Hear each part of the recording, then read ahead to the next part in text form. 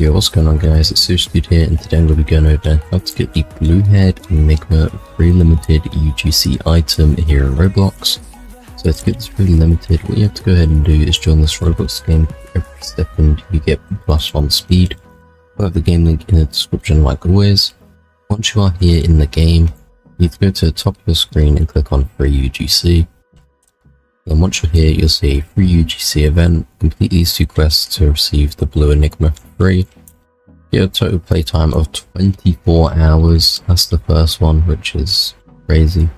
But you have to do that, and you have to gain 1M total speed, so 1 million speed. As you can see, my speed is going up just from me standing here.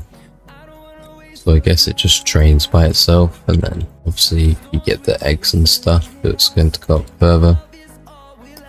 You can get the wins by running along here. Oh yeah, this is +1 wins over there, so you just have to run down these things. You'll see it'll be easier. Once you have more speed, go to the harder ones. So now I have a win. We can go over here to the grass egg and go ahead and hatch that for a pet. Summon. Here we go. Cat. It seems on my speed reset. Does it reset on here? Oh, it does. Apparently it resets then if you get a win. Quite weird.